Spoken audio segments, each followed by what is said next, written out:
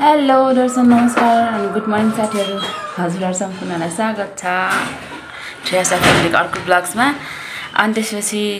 अंकित चाहिँ भागिसकेको अवस्था देखाउँछ भनेर अनि चिया खाँदैछु अनि त्यसपछि तरकारी केलाउँदैछु। आज पनि सिपचना नै पकाउन लगाएको अनि है बाबुलाई त हिजो म यता देखाउँछु यहाँ यस्तो गरेर बसेको गर्मी भयो भनेर हिजोको औषधिले क्या रातभरि सुतेको हैन खटपत्तेर मलाई घरिघरि टोयलेट पठाए हिनालेको हिनालै पिसा पाए भन्दै हिनालेको हिनालै गर्मी भएर मेरो गालामा छामेको छामै चिसो हजुरको गाला चिसो छ कि भनेर अरे कस्तो गरे है कुनामा धेरै एक बुर्को नै खुवाइदिएको गरे अनि त्यो गर्मी भएछ क्या अनि फेरि यहाँ मम्मीलाई गर्मी भएर बाबु यस्तो गरे भन्दा नि मम्मीले फेरि यहाँ मह हाल्दिएर हालेर यहाँ फिट्दिएको खानै माने हैन। बाबु उठ न जानु एक्जाम जानु फेरि सकिन्न का उठ न यति सकत लौ ओ रन के हो त भयो यति हो नि पोरे के नखाएर हो के सन्चो नभएको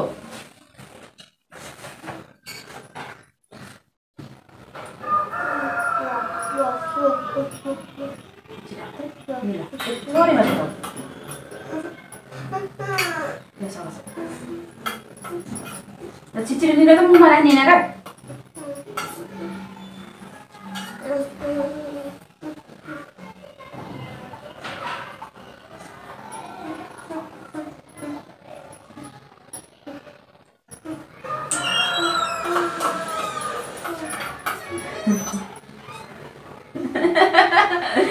आयो कति हँसाएको रङ्कितले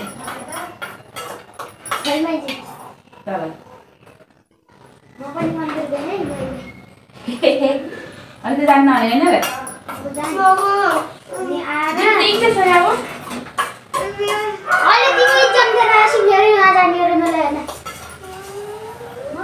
धेरै खाएर सन्चो हुन्छ नि बल्ल जाने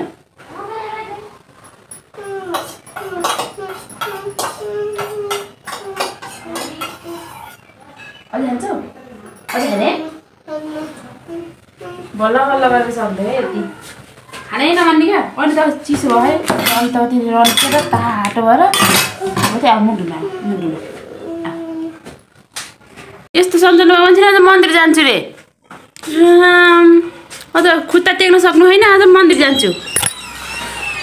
सुता एकछिन अनि त्यसपछि अहिले उठेर स्कुल जाने बाबुलाई चाहिँ बल्ल बल्ल गरेर सुताएँ मन्दिर जाने भनेर हल्ला गर्छ झन् ल सुत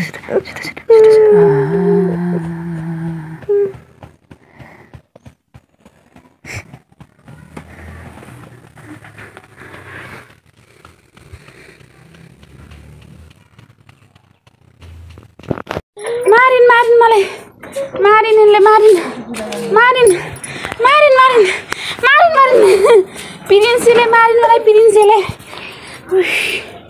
धपानी दुगुर्दा भेटाइहालिन्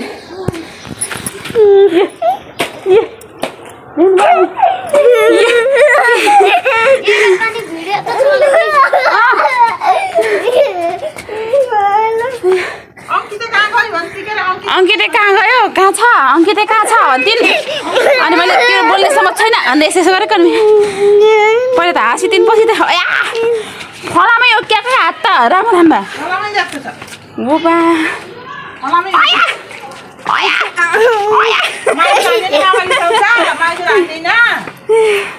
यहाँ ब्याड गर्ल रे देखो यहाँ ब्याड गर्ल रे BAD ब्याड GIRL गर्ल रे इका हति देखौ आयाको भयो आया के गरेको धबै बनाइदियो यसले त मलाई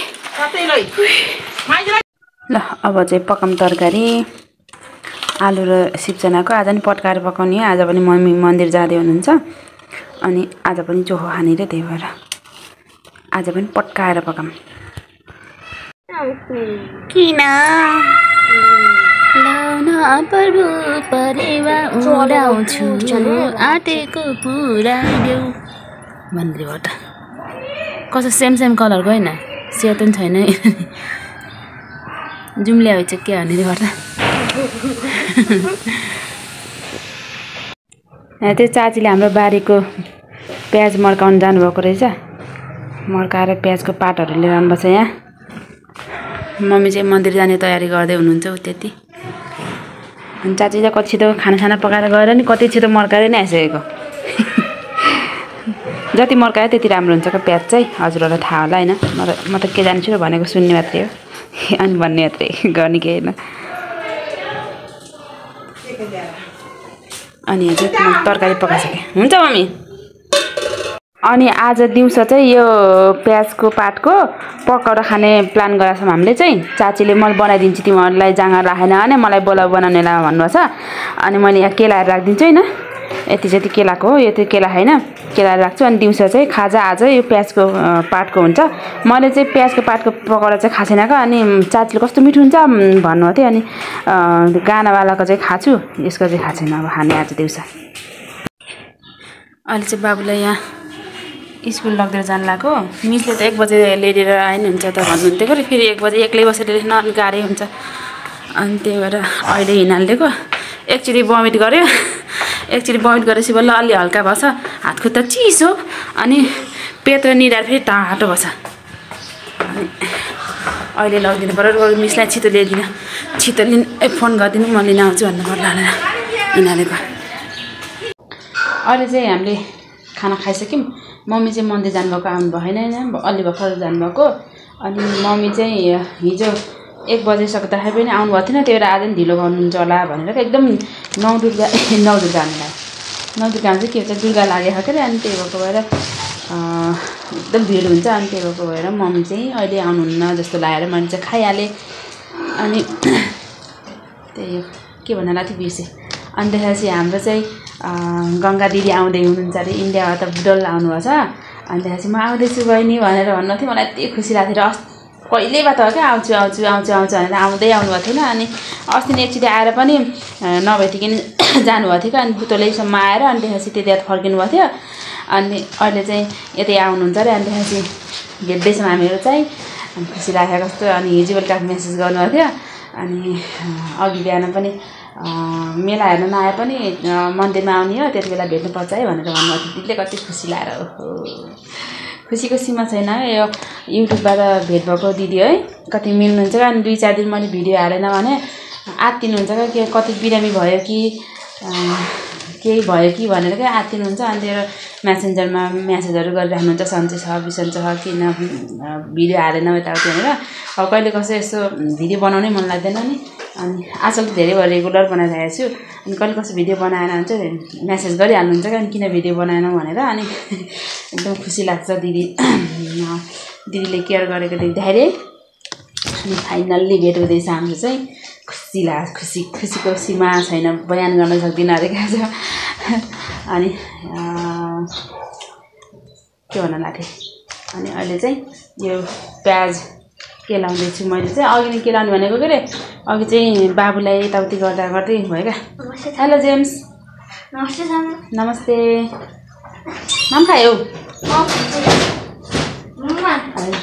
भोलि रोमको बर्थडे हो नि मोमो मोमो हुन्छ भोलि मोमो बनाउने कि हाम्रो घर यहाँ पाहुना बोलाउनु भएको छ म आउनु भ्याउँछु भ्याउन थाहा छैन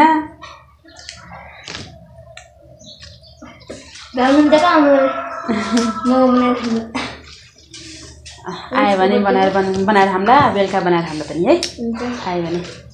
आयो भने नै आउँछु नै भोलि बर्थडे हो अनि त्यसपछि चैते दसैँ पनि हो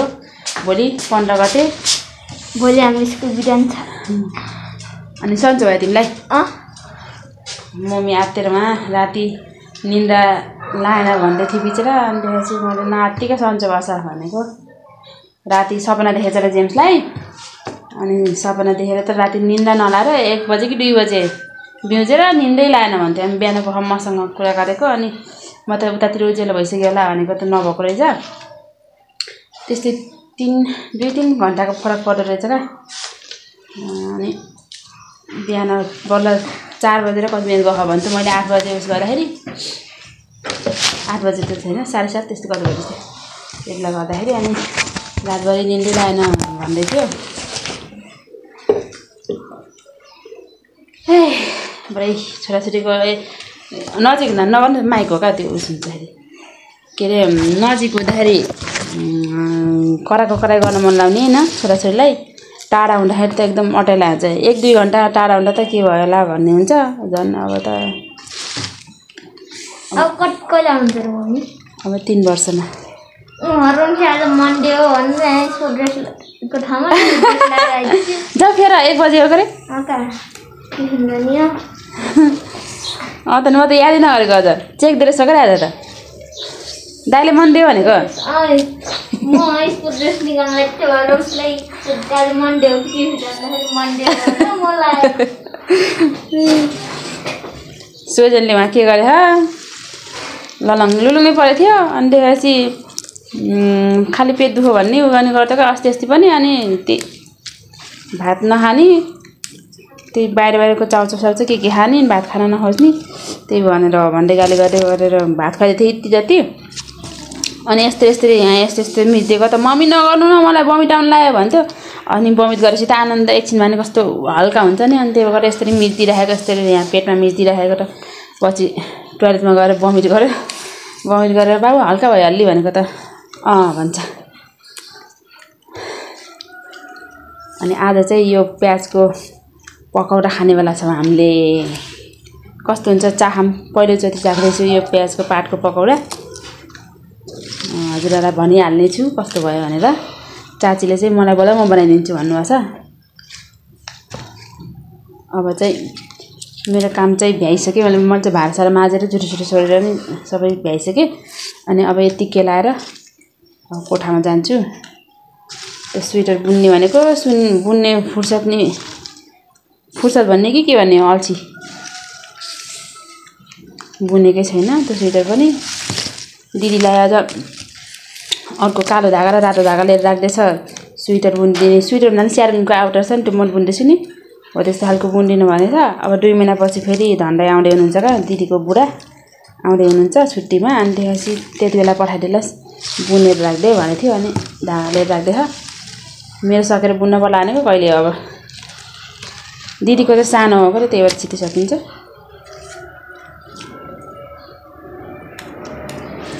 मैले चाहिँ यहाँ सबै प्याजहरू केलाइसकेँ। यसको गफ सुनेर मलाई रिस उठ्न लाग्यो। कस्तो तल्क्यो र के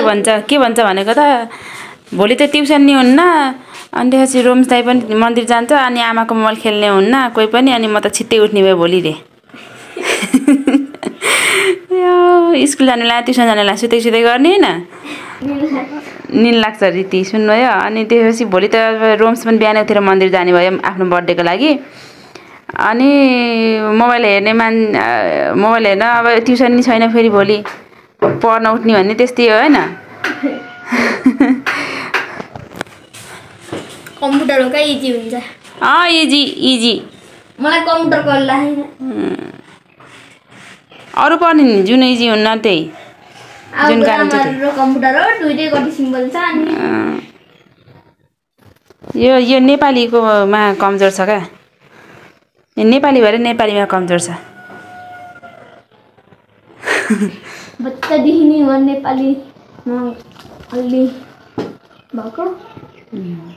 अनि कोसिस गर्ने त नेपाली पढ्न कोसिस गर्नुपर्छ नि। अनि के अरे हलमै आउँछ नै सिकाइदिनु नेपाली।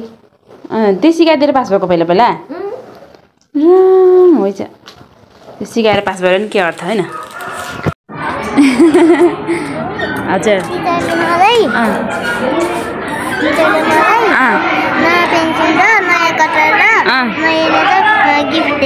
ए हो अनि थ्याङ्क यू मिस भन्यो ल होइन तिमीलाई कुरै गरेको नि हामीलाई यहाँ बसेर दाइ पनि आएको अङ्कल पिरिसीले पैसा थापेर बसेछ नि यहाँ आयो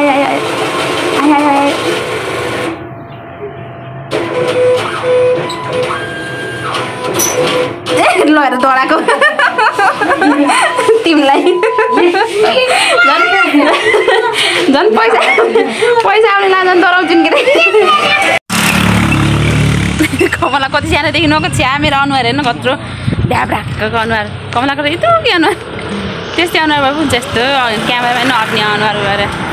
हामीहरू चाहिँ बजार गरेर आएको अहिले प्रिन्सी यहाँ कुना काप्चाउँदै कता कता हिँड्न मनलाई चाहिँ उकालो ओह्रालो हिमाल पहाड तराई गर्दै हिँडेको एकछिन अनि आज चाहिँ कमलाको पैसा निकालेर आएको आज बाङ्गेचौरमा खर्च गर्ने पैसा दिमाग दिन्न